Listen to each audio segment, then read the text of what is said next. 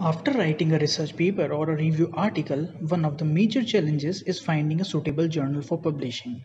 While searching, you come across two major types of journals, the open access journals and the subscription based journals. But which type of journals should you choose? In today's video, you will learn everything about open access and subscription based journals. What are the major differences between them? Which journal category you should choose while considering the benefits and drawbacks of each of these. I will also talk about my choice of publishing, so do not skip this video and watch till the end.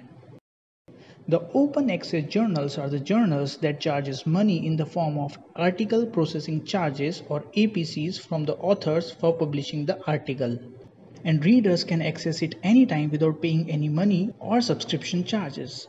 Due to this reason, the papers published in open access journals are often read more and thus has higher probability of getting cited. So if the authors have sufficient funds and are willing to spend several $100s for publishing and also are more concerned about their citations of the paper, it is recommended to publish in open access journals. Also, you may request for discounts or fee waiver before uploading your manuscript to get it published in open access mode. On the other hand, if authors have limited research fund or if they are unwilling to spend money on publishing, they may choose subscription-based journals. Subscription journals do not charge money from authors. Rather, these journal charges from the readers or the institutions for providing access to read and download the papers. The major drawback of this mode is that certain readers or institutions may not have subscription or are unwilling to pay subscription fee. This might affect the number of readers and thus the citations.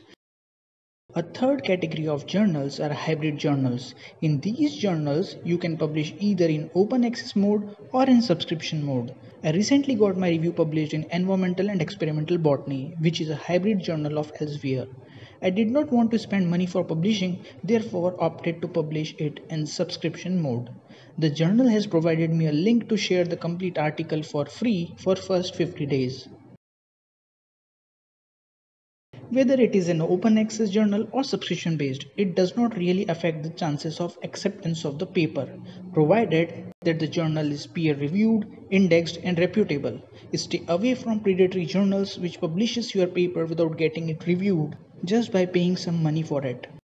I hope this video will help you choose the right journal category for you. You can also check out my video on how to choose a suitable journal for publishing, in which I have mentioned based on the research topic how to find a right journal.